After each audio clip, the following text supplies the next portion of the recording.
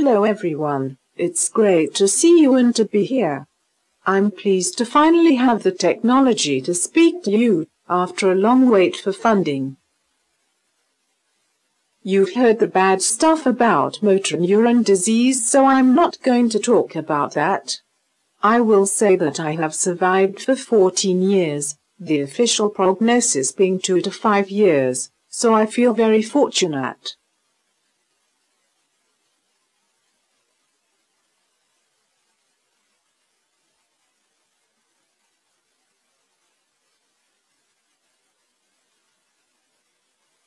People often ask me how I cope and lead such an active and happy life.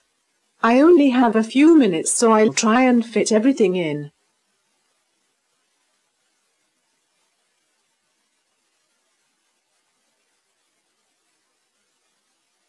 To start with, having good assistive technology is essential.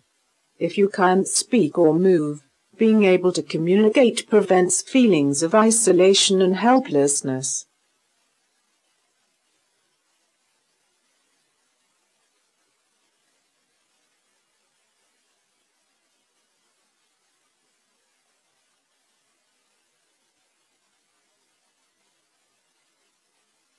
I used Toby Ige's technology, which has also enabled me to create again, and you can see some of my work on the screen. Creative expression is so fulfilling, and everyone should have that capability now that the technology is available.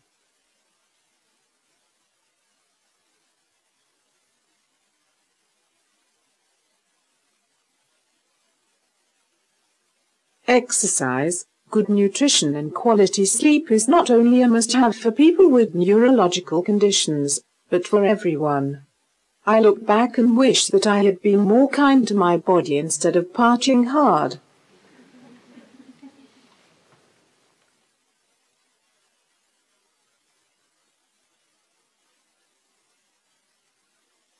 Immersing myself in work that I'm passionate about stops me from dwelling on my illness and keeps me in the moment. I particularly love my work for Movement for Hope because this charity has incredible energy.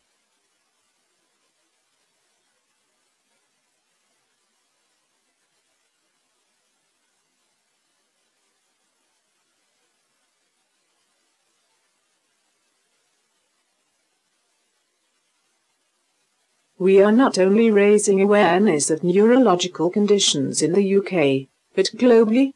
I've always believed that awareness leads to treatments and cures.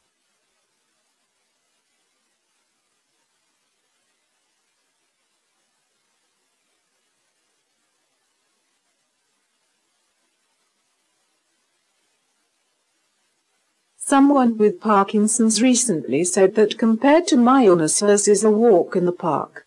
Not so, I protested. Every condition is equal and relative.